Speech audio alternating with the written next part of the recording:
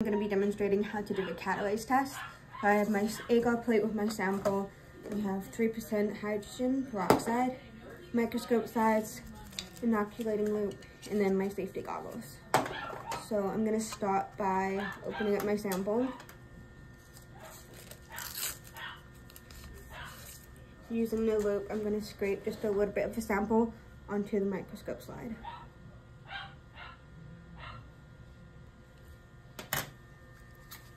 Putting that onto the slide.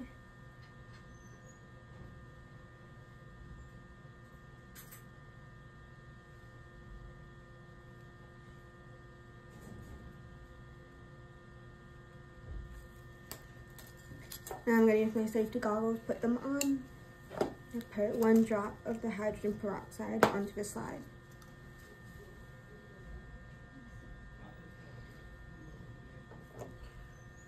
So with that 1 drop, you can see that there is bubbles forming, which means that it is a positive reaction and that this bacteria is aerobic.